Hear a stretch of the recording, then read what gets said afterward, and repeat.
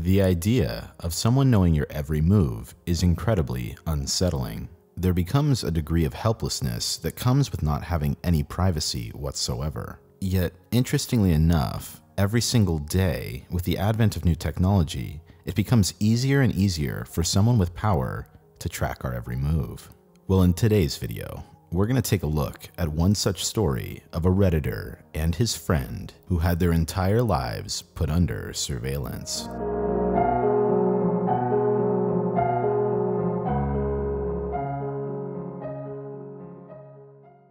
In 2010, a Redditor was with his friend who was on his way to take his car into the mechanic. While his friend's car was getting maintenance done, he noticed that under the exhaust pipe, there was something sticking out.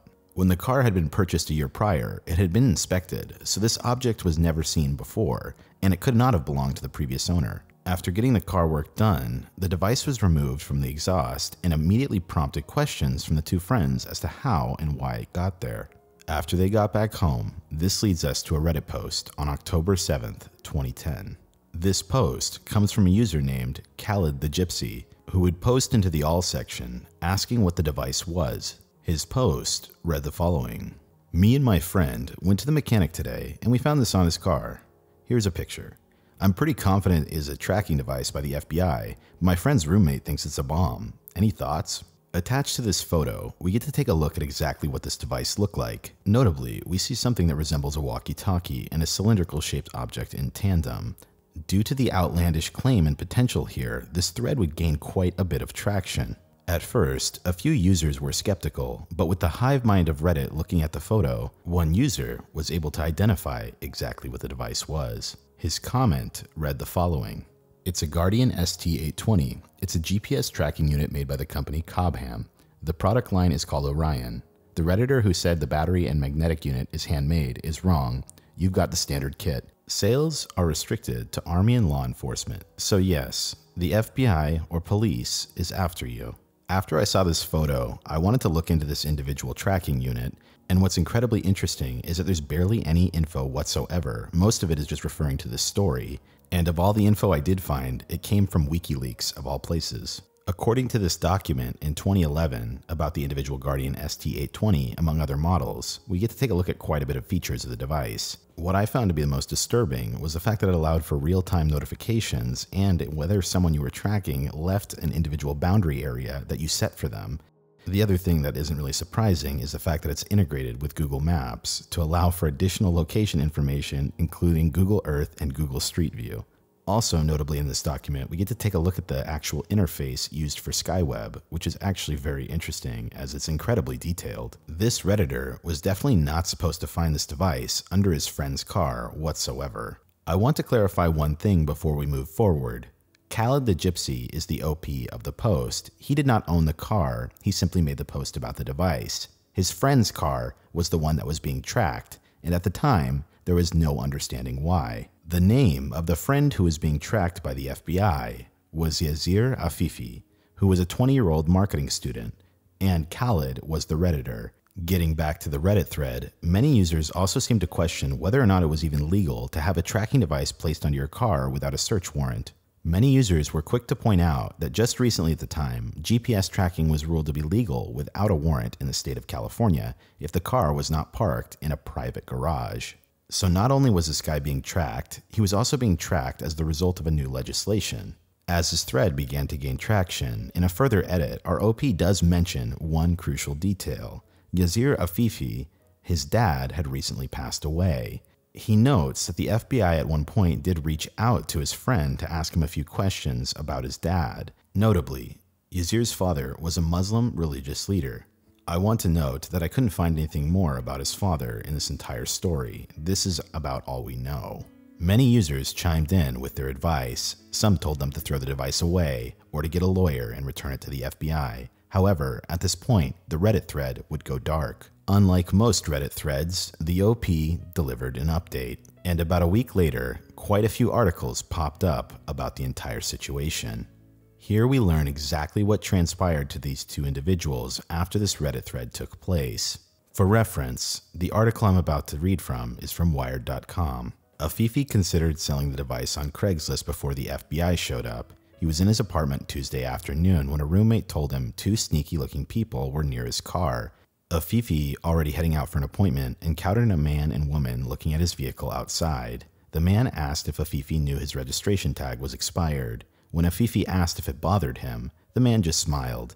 Afifi got into his car and headed for the parking lot exit when two SUVs pulled up with flashing lights carrying 4 police officers in bulletproof vests. The agent who initially spoke with Afifi identified himself as Vincent and told Afifi, "We're here to recover the device you found on your vehicle. It's federal property, it's expensive, and we need it right now." Afifi asked, "Are you the guys that put it there?" And the agent replied, "Yeah, I put it there." He told Afifi, "We're going to make this much more difficult if you don't cooperate." Afifi retrieved the device from his apartment and handed it over, at which point agents asked a series of questions. Did he know anyone who traveled to Yemen or was affiliated in overseas training? One of the agents produced a printout of a blog post that Afifi's friend Khalid allegedly wrote a couple months ago. It had something to do with a mall or a bomb. Afifi said he hadn't seen it before and he doesn't know the details of what it said. He found it hard to believe that Khalid meant anything threatening by the post. Keep in mind that the printout they're referring to is our OP from the original post. It's Khalid. I want to point out that the FBI clearly had some interest in something else going on, not entirely what this guy was up to, because they asked about Yemen first and foremost. Another thing that's incredibly interesting is when you look into this so-called blog post, it's not a blog post at all from Khalid. It's actually a Reddit comment. And if you actually read the context of the Reddit comment, it's not a threat whatsoever. We can actually pull up the exact same thread as it's still up today, referencing where this point comes from, and take into consideration what was actually going on in the thread. In this Ask Reddit thread, they ask why airports take away deodorant at security. The post reads the following: "And if it's just harmless deodorant, why are you taking it from me? But no, I didn't say this aloud like everyone else. I didn't want to say or do anything that would jeopardize my flight, so I just turned around and walked towards the room after security where they just happened to sell deodorant." In this Reddit thread, here again, we see Khalid the Gypsy, the same person who found the device on Afifi's car, as one of the top comments with nearly 1,000 upvotes. To paraphrase, he's not making a bomb threat. He's pointing out how unnecessary certain things are in airports and that it would really only take one crazy person to be a domestic threat. This entire Reddit thread is just pointing out how certain airports extort you for money. That's it.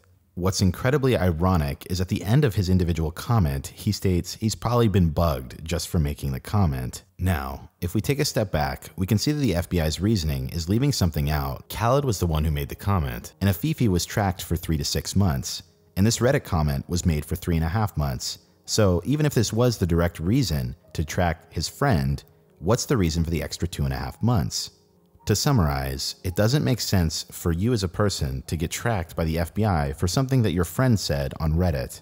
Thereafter, Yasir Afifi would sue the government for overstepping their bounds on the First, Fourth, and Fifth Amendment rights. This case would take about 5 years and was later thrown out by the judge. Keep in mind, this would affect Yasir's life, not only from having to pay legal fees to fight this situation, but would also lead Yasir Afifi to have difficulty finding work. Since he had run-ins as a suspected person of interest, no one would want to hire him. With this story out of the way, let's take some time to do some analysis. As I hinted at earlier, I don't believe Khalid to be the person of interest who warranted surveillance on Yasir. My theory here is that we're likely missing some key information about the father of Yasir Afifi. I believe the father, who was a religious leader, was likely the real person of interest, and something surrounding him is what led Yasir to being tracked by way of association. I want to point out, very few people have ever found a tracking device from the FBI on their car. When this slip-up occurred, I have a feeling that they needed some justification as to go retrieve the device. It takes 2 seconds to realize that Khalid wasn't making a threat on that Reddit thread, and why didn't they track Khalid? Why did they track his friend? It's really obvious that this wasn't the main reason. This is just my opinion though. I obviously don't know the exact motivation behind what the FBI determines as a threat.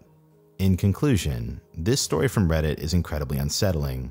A story like this, to some degree, makes paranoia justifiable. This is a very rare glimpse into someone being tracked, and we rarely get to see something like this. It really makes you wonder how many other people out there have been tracked and don't realize it. There's a chance, if enough people watch this video, at least one of you is being monitored as we speak.